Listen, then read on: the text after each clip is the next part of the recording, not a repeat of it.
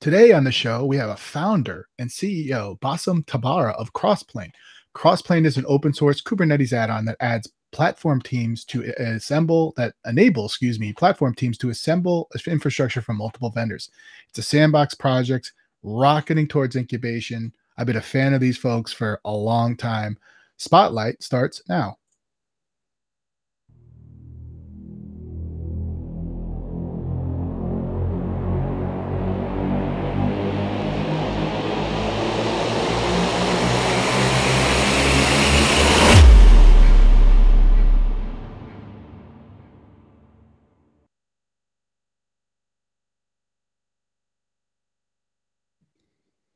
Alrighty, so before I bring in Bassam, I just want to do the disclaimer. This is an official live stream of the CNCF, and as such is a subject to the CNCF Code of Conduct. Please do not do anything to the chat or questions that would be in violation of that Code of Conduct. Basically, please be respectful of all.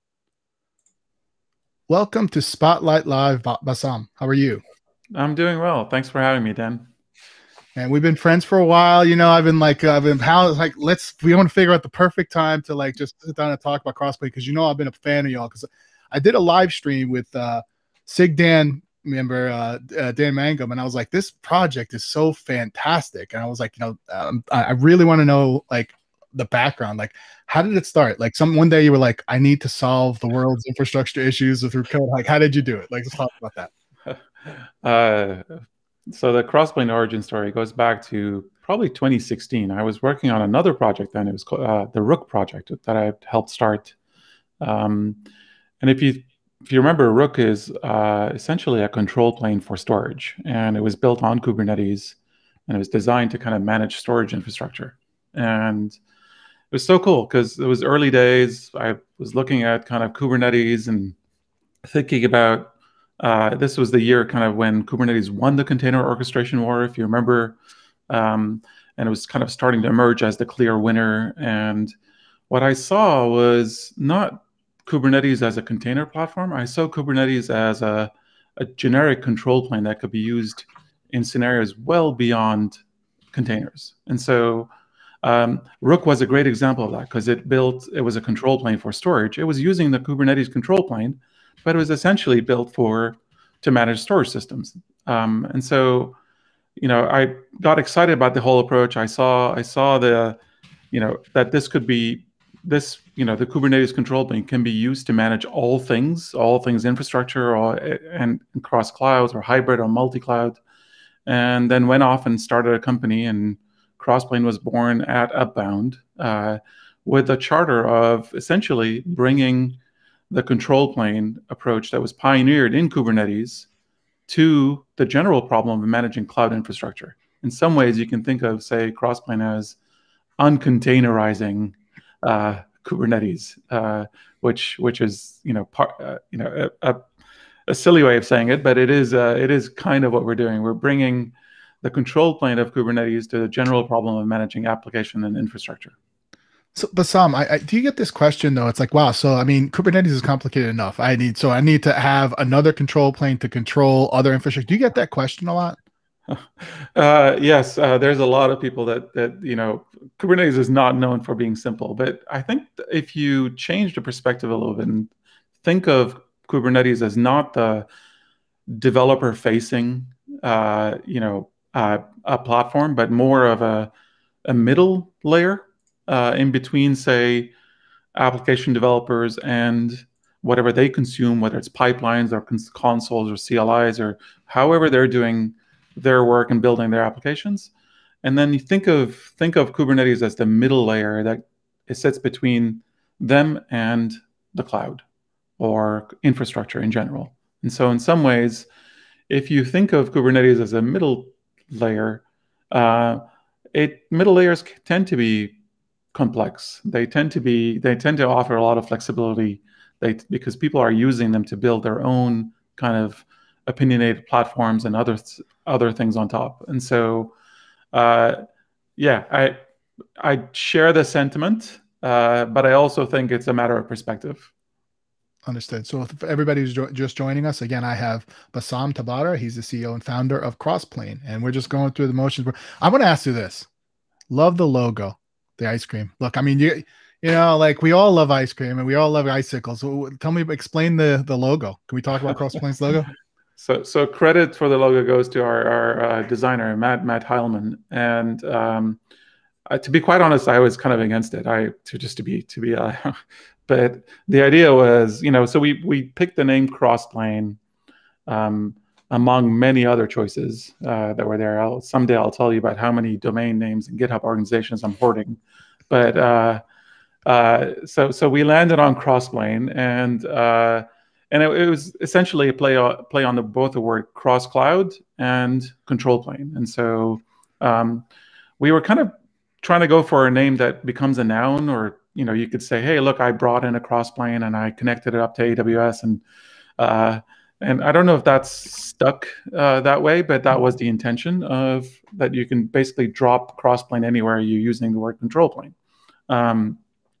And so the popsicle came kind of fall of that thinking, which is, if it's cross cloud, then we were looking for something that had multi-flavor in it, multi-cloud, multi-things. And so we ended up with, and we wanted something that was playful. And I think the idea was, hey, what if it was a multi-flavored, multicolored popsicle? Everybody loves popsicles. And so there is your multi-flavored popsicle, and that's how we landed on it. You should see the other I think choices. it was preordained that we would have this interview. I'll compile the alternatives. So one day we can look at those. But it was preordained that we'd have this because you had a popsicle. Now you're on Pop's Spotlight Live. You see how it goes? It's all circular, man. It's all circular. There we go. Yeah, it was fate. Yep, it was fate. So Carlos Bernardo asked that question. You nailed it. You got that one out there. And also we have our friend, which by the way, I could spend an hour just talking about Dan. That guy, like I'm sorry, that guy. You could build 10 companies around that dude. So kudos to Dan. We love Dan. Not a doubt. So let's go back to, again, you're at Ruck and there's this original problem you're trying to solve. And it was like, what are we doing? Like, I want to start a company because I don't want to have to deal with this shit anymore. Pardon my French. Let's go. Once you get exposed to how control planes kind of help simplify and automate a ton of the toil that we deal with as operations engineers and cloud engineers in general. I mean, you see it like when you kubectl apply and you say, okay, Kubernetes, please run 3 replicas of this container for me, right? That you give it this declarative statement, and then Kubernetes goes off and makes sure there are 3 replicas of the container running. If a node goes away, if a node comes back, it's still managing that on your behalf. You don't have to get involved. If a node goes down that's running one of your replicas, it'll restart it somewhere else. That logic and that approach motivated us to kind of start Crossplane, and so that we can bring that approach to all of cloud infrastructure and not just containers, right? Like when you want to, when you want to kind of light up infrastructure, say in AWS, right? You should be able to, in the same way, kubectl apply the change, and then let the control plane from that point onward handle the deployment, the provisioning, the scaling, the life cycle management, handle all of it. Like that should be an autonomous process, and it should be something that humans don't have to get involved in. And so once we saw that happening in the Kubernetes space, we got motivated to kind of say, well, can we bring that? Can that be the new way that we manage infrastructure in the cloud? And ironically, like the thing, people don't realize, but that's literally how the largest platforms in the world are built. If you peek behind the scenes in AWS, when you ask for an S3 bucket, what's the entity behind the scenes that's serving that API, that's taking that request, that's deploying, allocating a bucket, and essentially allocating to you, doing all the billing, doing all the metering around it? It's the control plane in AWS. Everything in most large cloud providers, everything is split between control plane and data plane. And it was time to bring that approach to become mainstream in everything that we're doing in the open source community and in enterprises at large. One of the things, like I said, I did that live stream at Dan, and he kind of showed me what was going on. I played with it, and I'm like, this is incredible. because it was before I was like, okay, I go to my cloud formation scripts, I would do all these things to get everything deployed, then have to put my applications on top of it. And I'm like, this is great. But like one of the things that here is, okay, why would I use this over, say, like a Terraform or like Cloud Bolt or something like that? Like why would I use Crossplane or Upbound over other tools? Yeah, it might be useful to kind of review the differences between the approaches. And so Terraform is in the class of tooling that it's commonly referred to as infrastructure as code, right? And infrastructure as code tooling is amazing. Like Terraform as well is a fantastic and widely adopted project, right? But if you think about the problem being solved there, it was how do we arrive at a declarative configuration that we can easily reproduce, right? It's designed for a human operator to run. So you're basically saying, look, I want to describe my infrastructure. I author it as a configuration. Typically, it's a domain-specific language like HCL, or more popular these days are traditional programming languages, Python, TypeScript, etc., right? But what I'm doing is I'm authoring a declarative configuration of a set of infrastructure. The design point is that once you have that configuration, you as a human get to apply it, whether it's TF apply or it's run a program. You the human are applying the configuration, and you as a human are looking at the diff of what changes are to be made in your cloud provider. And so you're approving these changes and you apply it. And at that point, the infrastructure is lit up and the tool's out of the way, right? And if you want to make additional changes, you have to come back, edit the configuration, apply, potentially deal with drift, and then changes happen. You approve them. It's designed to be a human workflow, all the way to applying and lighting up infrastructure. Control planes work differently. Control planes, first of all, they serve you can author things in templates or configuration like YAML, or you can also do that in, whatever, pick your tooling of choice. But the first primary difference is that once you author these things, you're interacting with an API. There's an API that represents every resource that you want to configure, deploy, manage, right? So the interaction is you're talking to RESTful endpoints to create the configuration. You're not just authoring the configuration in a template and then invoking and applying the tool. But the more interesting scenarios come in when the human workflows end when you apply the configuration to control plane. You're out of the way. You don't have to sit and wait for it to come up or manage the order in which it comes up. Or if you have a scale act or an upgrade act, that can be done autonomously by a set of robots, controllers that are running inside the control plane. So the workflow becomes you as humans collaborate on configuration, whether it's Git, GitOps is a popular term these days. The human workflow ends as soon as you hand it over to the control plane. And from that point onwards, the control plane is autonomously making changes, applying changes in order. When things go down, it's able to reconcile them and essentially bring up infrastructure and fix it. That is a fundamental difference between infrastructure as code tooling and control planes. And so back to your original question, why would I use this over Terraform? Honestly, that it comes down to a few things. One, you can achieve a much higher degree of automation with control planes than you can with any infrastructure as code tooling. It's that simple because you're running autonomous controllers. The other is one that's less obvious, is that you can actually organize around control planes because the unit that they expose is an API. And so you can consume APIs from any tool, any framework, any language. Look at the healthy ecosystem built around the Kubernetes API. It's unbelievable how many tools and consoles and UI and pipelines and that have built and talk Kubernetes API on the back end, right? Compare that to any of the popular infrastructure as code tooling and look at the ecosystem around them, right? APIs promote a larger ecosystem. APIs promote organizational boundaries that enable teams to scale.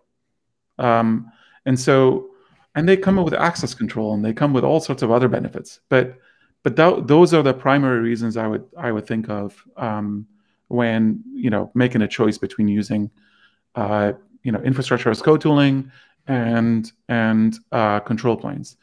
One other thing I'd say that comes up, especially in the cloud native world, if you've already adopted Kubernetes and you're running Kubernetes, there is much less friction to use something like Crossplane than to figure out how to shell out to some external process and run multiple pipelines and figure out, run infrastructure as code tooling and light up one part of it and bring credentials back and stuff them into secrets. And you can avoid all of that by letting your developers self-service on infrastructure, using the same tooling and pipelines and that they're used to and using today with Kubernetes. That part makes the whole process frictionless. Fantastic. And again, I mean, if I was a TLDR, it's just that, it's a control plane over a tool. You have all of the, the aspects of that, the authorization, all of that you can bind into, and that's fantastic. And you're touching the APIs directly. You have a question from Carlos Panato. It's a new guy. I've never heard of him. I've heard of him once, a couple times. Is it possible to import existing infrastructure to Crossplane?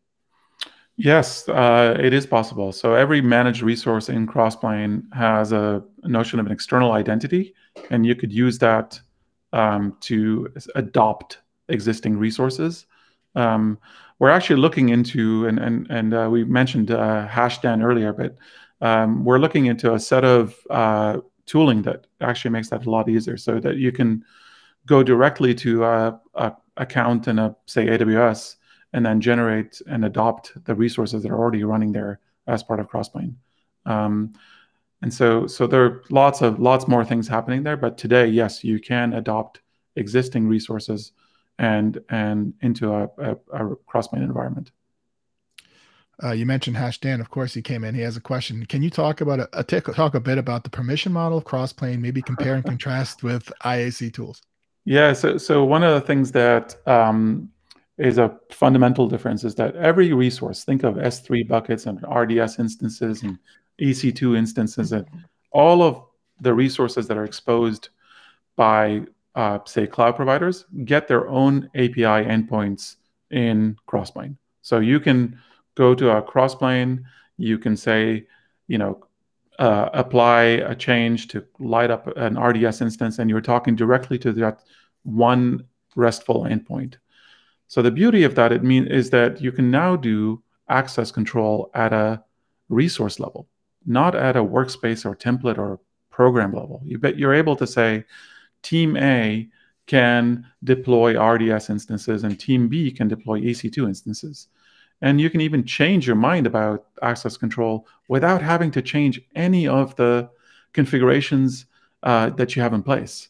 And so it becomes a lot easier to support multiple teams with different separation of concerns, or DevSecOps versus DevOps, or all within one control plane, and set the access control policies, and do so without having to artificially put things into smaller modules, or have to refactor everything as you change access control. And so that's a power of being in a control plane that you don't see in most other infrastructure as code tooling, that where they primarily, the unit of access control is an entire workspace or an entire program. And that's a pretty important difference. Awesome. I have a question, but before we get to that, you all, if you haven't already, please go ahead and click that follow over there in the top, and subscribe to Cloud Native TV on the Twitch. We're always looking to subscribe here. You're going to see a lot of amazing shows just like this, and we try to do this all week, but this is for the community. It's by the community. So I have a question. Is there like a time where you were like, wow, somebody took the technology we built and they did something so awesome, like your mind was blown? Let's talk about that. There's a lot of actually interesting uses. Just yesterday, besides working with Dana every single day and seeing whatever that guy comes up with. I have to say we have a fantastic team at Upbound. So I'm like, every day I'm wowed by all the things that we're doing around Crossplane and everything else. But the more general question, kind of community-wise, I think so a project like Crossplane is very central, right? You have to build a lot of providers and integrations to it to connect it to different things, right? Um, and uh, and so like every day we see, or every week we see another integration into Crossplane that makes, puts it to use in a domain that we haven't necessarily thought about, or in an approach that we haven't thought about. Like just yesterday, there was this massive blog that came out from AWS on integrating Spinnaker with Crossplane to essentially let the whole Spinnaker users now start deploying infrastructure directly from their existing pipelines, which is what a fantastic use case, right? It's like, if you're using Spinnaker, you're happy with Spinnaker, you can now use it to deploy infrastructure and let your team self-service from the same pipelines they're using. More and more of this we're seeing on a daily and a weekly basis around the Crossplane community. One of the folks that we know is kind of deploying Crossplane production. Like they're using it in a lot of financial context. We're seeing it applied in all sorts of different segments of the industry, and it's just super exciting to see the adoption. It's super exciting to see how people are integrating it as a centerpiece of their modernization effort. It's fantastic. And again, because of that ease of use, because it's able to touch so many different things at the API level, that's why when he showed it to me originally, I'm like, right now it's amazing. This was like 6 months ago or 6 to 8 months ago. It's incredible. We have another question. And what about integration with modern tools like Datadog or Prometheus or anything like that? So there's two things that I think of here. One is, does Crossplane itself exposes a set of telemetry and tracing that could be used by a lot of tools for Crossplane itself. And I think the other way to think about this is, can Crossplane be used to automate monitoring systems like Prometheus and Datadog? And I think that would require a provider for Datadog, which I don't believe exists, although I've heard rumors that somebody's working on one. If you use like some of the native primitives like Prometheus and stuff like that, I think that you originally were like outputting to like, just regular like, cube system level logging and all of that fun stuff. Because I remember I was able to get Sysdig to be able to get some of the data out of it when we were working through it. So I think it's infinitely possible. Yeah, it's also, again, it's modular. So. We support a bunch of that today. So you can actually integrate Crossplane telemetry into your Prometheus systems and others. There's a question here from Borko, and it's basically, what cloud providers are supported at present? One particular cloud better supported currently, or is it pretty equal among the providers? Very, very good question. So we support AWS, we support Azure, we support Google, we support Alibaba Cloud and IBM Cloud. Those are the kind of providers that are out there today, and obviously more cover. Equinix is another one that I think has support today, and there are more coming.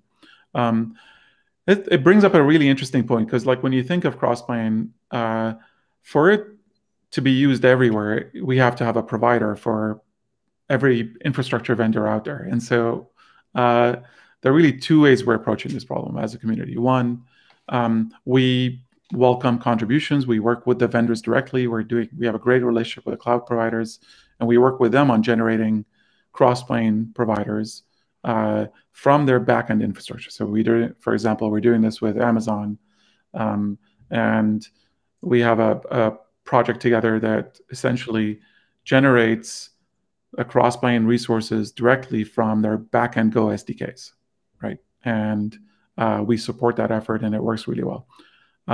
So it's going to take time to get to full coverage, and we're working on accelerating that as a community. But it's also going to take a village, right? To bring all the missing resources and try to get to 100% coverage of every infrastructure vendor out there, right?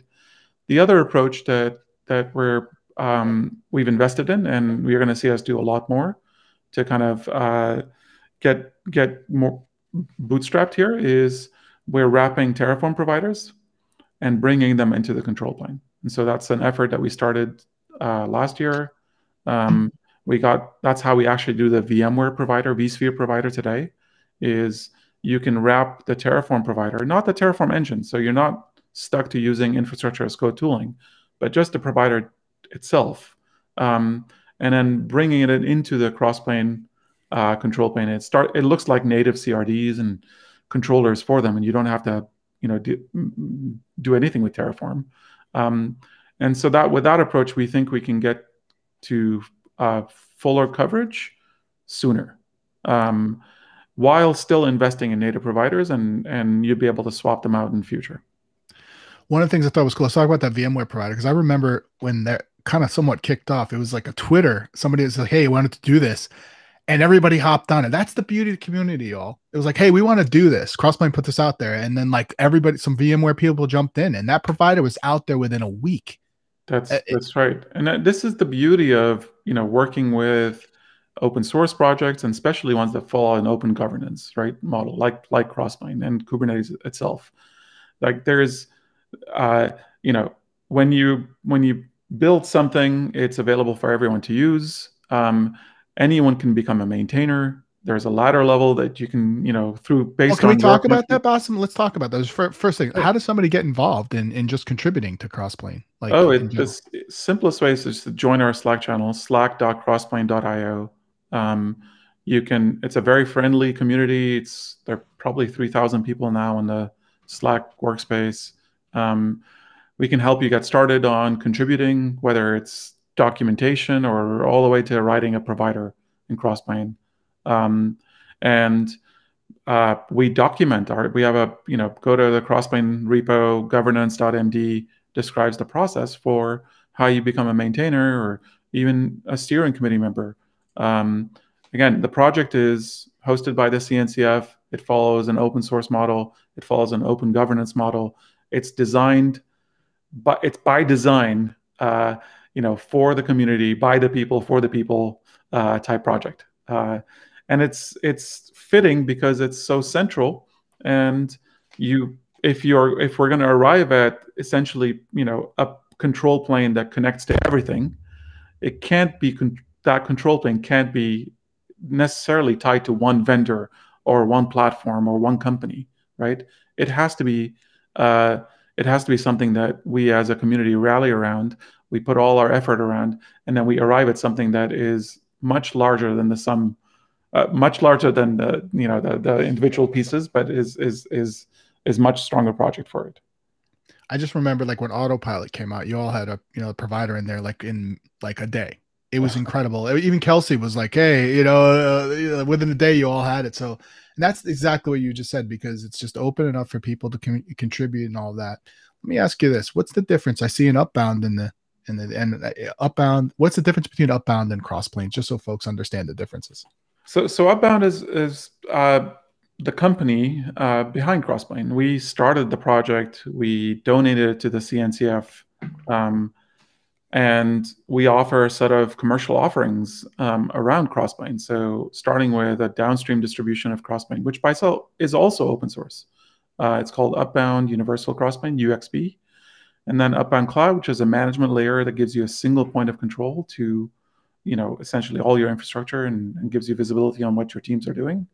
And the Upbound Registry, which is a free offering and is a library for, Crossplane providers and configurations. And so we think of Upbound as helping enterprises that are adopting Crossplane accelerate time to market. We help them, be successful quicker with control planes. And typically they come to us and say, help us get this control plane technology deployed into our environments, help us scale it, help us, be the vendor that we want to rely on. And that's kind of what Upbound does around this. Obviously, having started the project, we have a lot of folks that work on Crossplane, but there are lots of other companies now and maintainers from all different parts of the industry that are part of it as well. So, Bassam, let's talk about what's next. So I know, again, we're in the incubation process. I think I was the first one on the PR. I was like, +1, this is awesome. Yeah, I wish they get it tomorrow. It's just fantastic. So, good luck with that process. Thank you. What's next for Crossplane? On the Crossplane side, obviously getting to incubation, the vote is imminent. We're at about to be kicked off publicly. The other thing that's happening is that we created a conformance program around Crossplane that also is still subject to a vote on the CNCF side. But the idea there was to, enable folks to, when they're building providers, to ensure that there's consistency across them, and that you can become a certified provider for Crossplane or a certified distribution of Crossplane, just like Upbound's UXP. And so that effort, we think, will help bootstrap and accelerate the adoption of Crossplane and the ecosystem around it. In terms of a roadmap on Crossplane, lots of interesting things coming. We're actually definitely looking into Terraform, supporting more of Terraform providers and even Terraform migration scenarios that a lot of people are asking for. So you'll see more of that in future releases. And actually, there's a live stream on it on Monday, on the 12th, around the whole Terraform thing. And then where can they see that? Is that they go to Crossplane.io? There's details for that. I believe it's on. We'll put the link on. It's a live stream on YouTube. Okay, got it. It'll be part of our Crossplane channel on YouTube as well. So got it. And then so that's, and we're looking at improving composition and all the cool things we're doing around letting people kind of compose infrastructure and expose it, both in terms of the developer experience around it, so it can make it easier for people to kind of author compositions, but also the flexibility and support that's in it. So you'll see more happening in that space as well. And then accelerating provider coverage. So you've heard me talk about this. It's one of our biggest challenges, and it's what's something that we are putting a ton of effort around.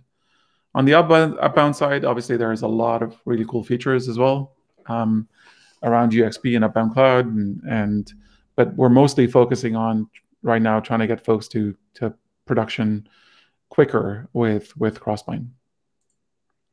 Again, and I should correct, the live stream is actually today. It's less than an hour, so it's like literally back to back. Where there'll be an awesome live stream on Terraform from Nick and Victor. Heavyweights. We're just like, you all tune in there. So again, if you go to like their YouTube, or you can go to Crossplane.io, or you can go to Crossplane_IO for their Twitter, it'll have the details for that. Well, Bassam, I really appreciate you being on the show today. We tackled a lot of stuff today. Is there any last words you got? It takes a village, so please come join us on the Crossplane Slack. Again, lots of really interesting things happening in this project. If you're looking for a project to start with, or kind of get into open source with, Crossplane is a fantastic place to do that. So we'd welcome everyone in the community to come play with it, contribute, use it. Awesome. Well, thank you so much for being on Spotlight Live. Thanks, Dan. Yeah, I really appreciate it. Thanks. No worries. All right, everyone. So, I'm, again, super fan of Crossplane. I'm so happy I got to talk to Bassam. So I'll just tell you about the next week. So I'm going to be off next week. Every 2 weeks, I'm going to be off next week. Solid State starts up on Monday with Tim Banks. Again, if you aren't watching that show, you need to. I mean, it's just great because he's getting underrepresented folks on, talking about their journeys. It's great. Cloud Native Latinx, again with Leonardo. It's just a bunch of Latinx folks that are in the community doing great things. You all should definitely check that out. I think that's on Tuesday. Cat's back with Cloud Native Classroom, and there's just a bunch of stuff next week. So we had a little lull since the holiday, but then we're coming back strong. Appreciate all of you for following us. Tell everybody about this, everyone. Just go tell everybody about cloudnative.tv.